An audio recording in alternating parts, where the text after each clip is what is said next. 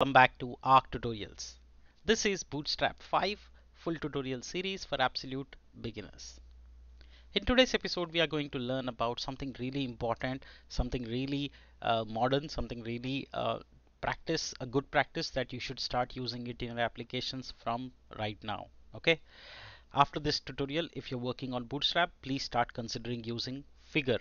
Okay. Now, what is Figure? Why do we use it? Etc. We'll learn everything in this episode. This is part 30 of the Bootstrap 5 full tutorial playlist. Make sure you check it out. I have planned more than 40 plus tutorials in this particular series and with some live examples which will really help you learn and master Bootstrap 5. Following is the index I've covered so far, and you would find all of the components I've covered in detail with live coding and explanation. Today we are learning about Bootstrap Figure. Now, what is Bootstrap Figure? Now, remember this. Anytime we want to display a piece of content, right? Like, let's say you want to show an image on a website or on your product page or on your website, it will require few things like an image and a caption, right? So to group them together, Bootstrap provides a component called figure. Now what it does is it will take two things. One is the image and the next is the figure caption. Okay, fig caption. So that way it will automatically and beautifully arrange the image and the caption so that we don't have to juggle around it. Okay, now you can put it the figure at the center, you can put the caption at the end, you can have the rounded corner, you can have the fluid image and much more combinations of it. Why do we use this? Because a lot of unnecessary headache that where the caption should be aligned, whether the border should be rounded, whether the image should be responsive, should be fluid, all of those questions will be answered automatically if you use Bootstrap Figure. So if you haven't started using this, start using it from now. Okay, these are HTML5 standard semantic syntax elements like figure and fig caption. So Bootstrap also supports them and we should start consider using them. That being said, let's get to hands-on. I'll show you some of the variations of it.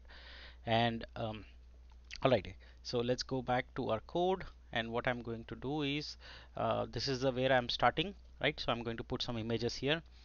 Okay, so let's throw in first h2 tag and say Bootstrap Figure. Okay, now here I'm going to throw in a card so that we can have some our data all aligned in one place, and div class equal to card content, right? So quickly test it out.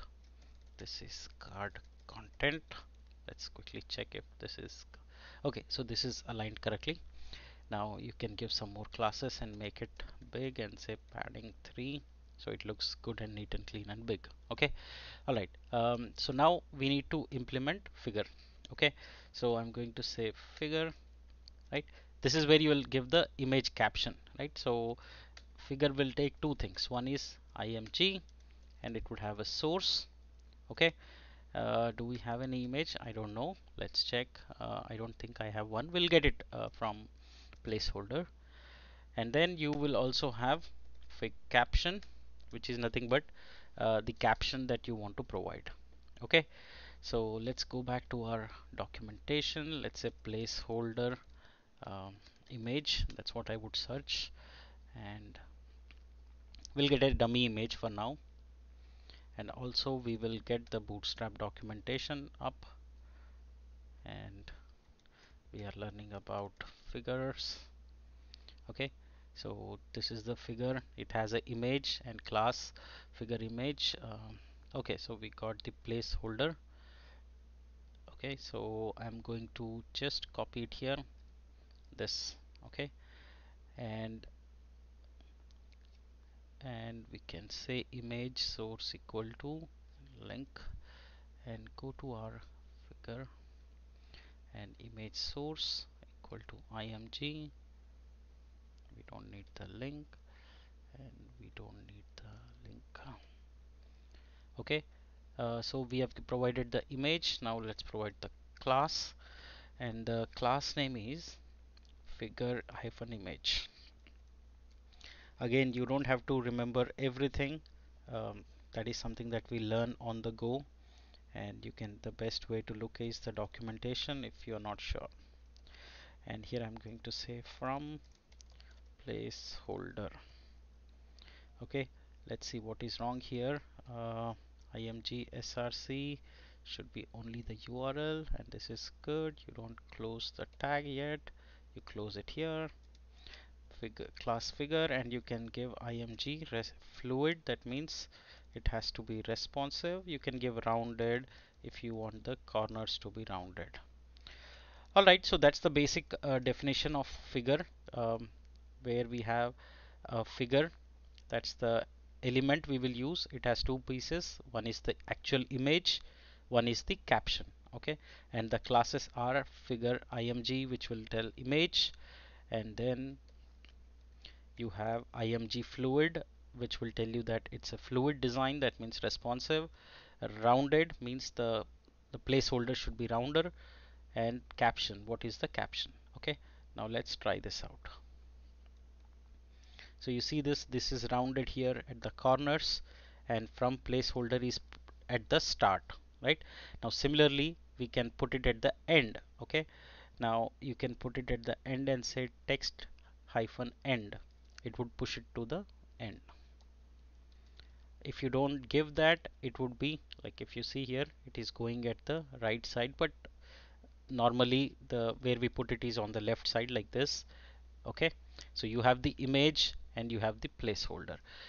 Whenever you see any image going forward in your applications, start using the figure element. That way, like I said, this is HTML5 semantic element, so it will also be respected by search engines and etc.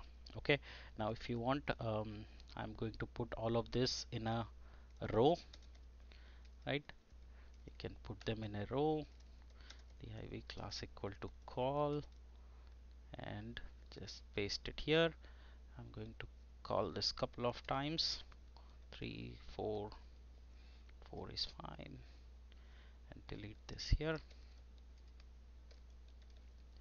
So you see that 4, like that you can keep on building a grid using this figure element, and place the images and the title for them.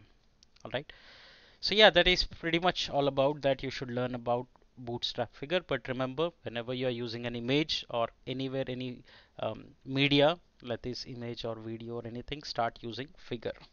That's the best part. Alrighty. That being said, I think that's all I have for this episode. I'm keeping it short intentionally. I want to cover everything about Bootstrap, and probably we'll do some live coding as well together. Thank you so much for joining in this episode. If you like my work and tutorials, please do consider buying me a coffee at buymeacoffee.com/arctutorials. In the next episode, we are going to learn about Bootstrap carousel, and we'll build a carousel from scratch. Thank you so much for joining. See you in the next episode.